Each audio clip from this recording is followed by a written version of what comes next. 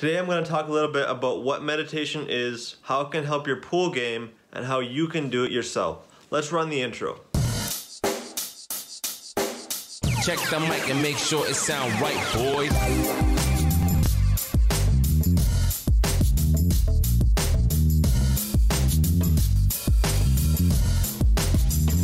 So meditation and hypnosis can get you into a really good feeling state so that you're playing pool better. That's the first thing it can do for you. It gets you in this good mood. So if you do meditation or hypnosis right before your pool match, you're really gonna start to feel good, and feeling good makes you play good pool. The second thing it can do, hypnosis. So if you're doing a guided hypnosis, essentially what you can do is get a hypnosis recording or a session, or go on YouTube and search a hypnosis, and you can change your beliefs on pool and your attitudes towards pool, and it can make you more confident when you're playing pool. Say if someone watches you play pool and they say, oh, you're such a good pool player. That's gonna make you more confident, and that's gonna get into your subconscious, and it's gonna make you feel like you're a really good pool player. And if someone keeps on telling you that you're a good pool player,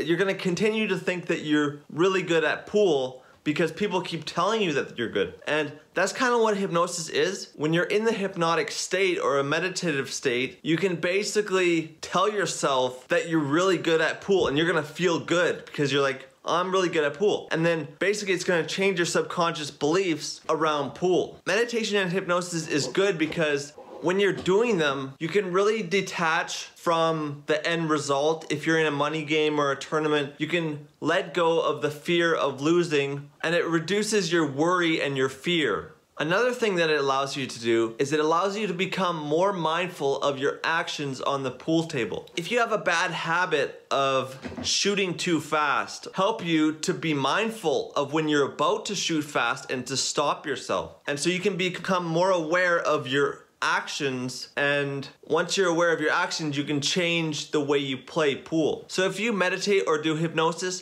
before you play your pool match, and you have like a high pressure match, it's not gonna completely take away the nerves in a high pressure situation, but it's gonna reduce it like a lot. Because the way you can reduce your nerves around playing pool in high pressure situations is meditation and hypnosis. I mean, you can play a lot of pool and you can play in these high pressure situations, but to really actually reduce your nerves like now, you just do an hour of meditation or hypnosis before you go to play pool. And so when you do a lot of meditation or a lot of hypnosis, there's a barrier between the conscious mind and the subconscious mind. And basically what happens is the more you do meditation or hypnosis, the thinner that barrier becomes. It's not gonna completely erode away. It's not a real thing, but it's just like, the more you meditate or the more you do hypnosis, the easier it's gonna be for you to get in that good feeling state. And that's gonna help you to be a lot less nervous when you're playing your matches. So if you do meditation, focus on like an hour a day,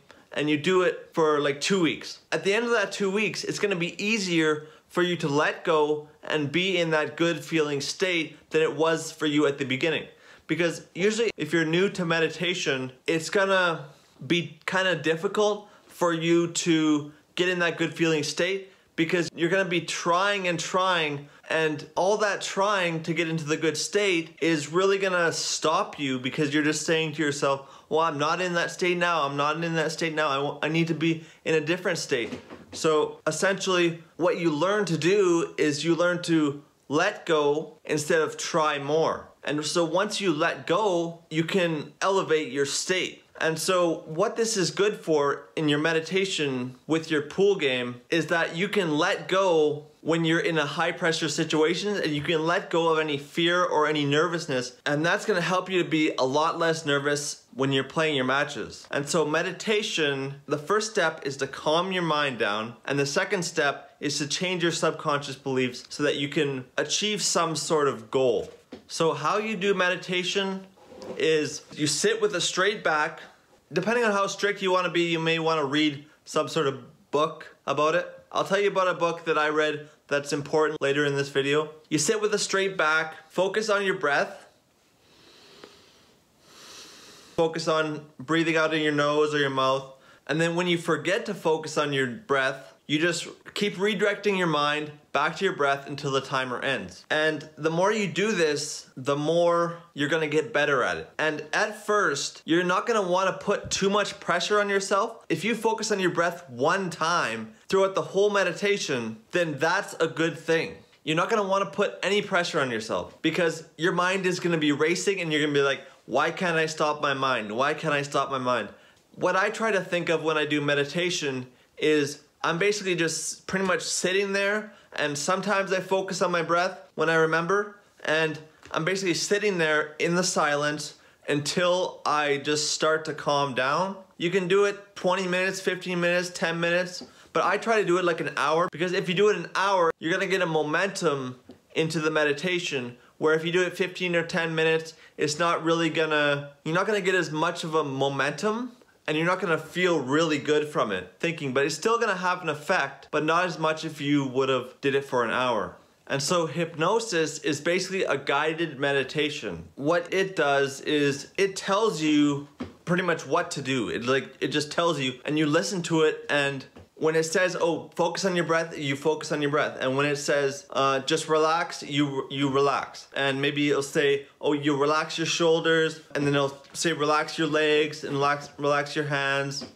And then you just do that. So guided hypnosis is better for a beginner because you can listen to hypnosis no matter what level you're at and it'll still work. But at the beginning level, it's better to do a hypnosis because it's guided. You don't have to sit there and be bored. You have something to listen to. Because at the beginning, you're gonna be really bored of doing the meditation. You're gonna want to listen to something because it's easier. If your choice is to do meditation, I do know of a good book that actually can benefit your meditation practice.